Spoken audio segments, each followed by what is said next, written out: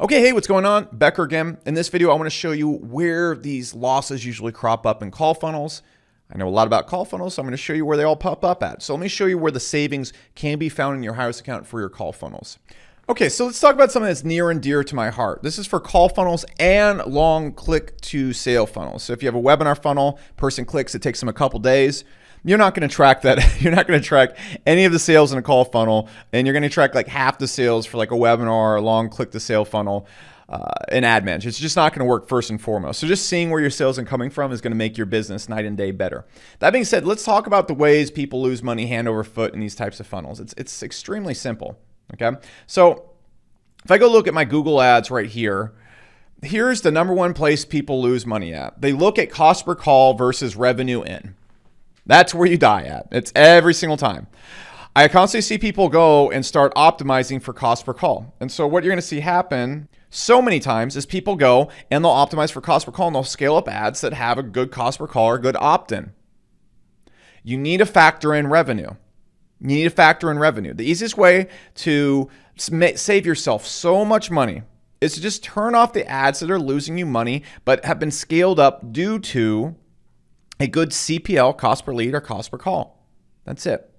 The places where I see these types of funnels get ripped up is two places. One, investing in things based on other stats than revenue. If you just optimize around revenue, you could see so many different trends. You could see that your CPL, for example, right here, the cost per call is much, much higher than right here, but it's way more profitable. You could see that ads that give you a higher CPL or cost per lead, let's say you're paying $10 per lead instead of $3 per lead, are actually making you more money. Easiest way to scale to the moon right there, but also the easiest way to save money is turn off the ones that have the great CPLs and the great cost per calls that aren't making you money.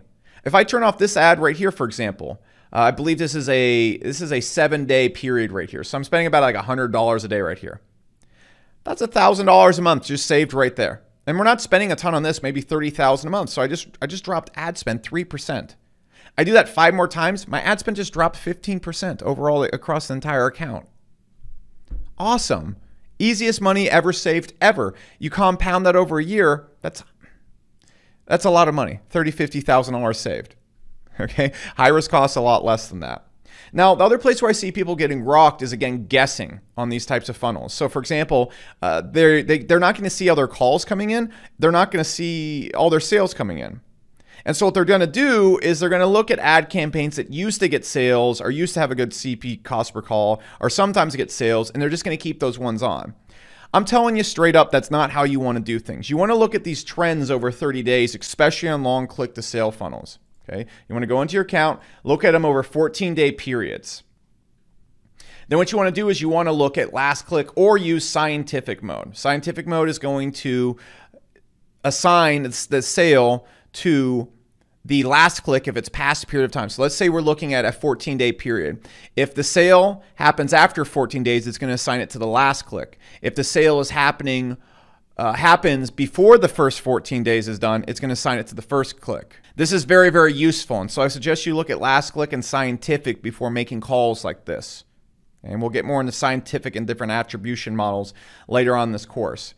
That said, you're going to see 90% of the effect you can get with just last click mode. So don't focus on overcomplicating the wheel quite yet. But what a lot of people do is they see past sales performance, so they see past performance from an ad, and so they don't turn off the ad because they can't see all the sales and they can't see the performance currently.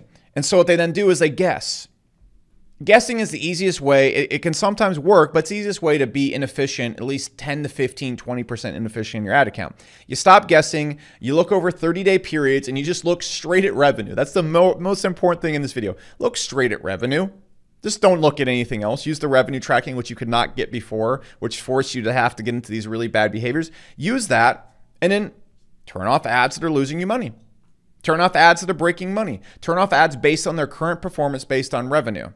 Okay. Now, there's some other cool ninja stuff we're going to get into using LTV and the overall value of calls over time, seeing which audiences give you the best people over a period of time. For example, we might see that this ad set right here gives people that spend 300 to 400% more over 6 months in this ad set. That's game breaking for my business. And we'll get into that later in the course. But if you're looking at a call funnel, I'm going to tell you right now, along click to sale or call funnel, 90% of where people die is one, operating off of their cost per lead and cost per call instead of actual revenue and guessing.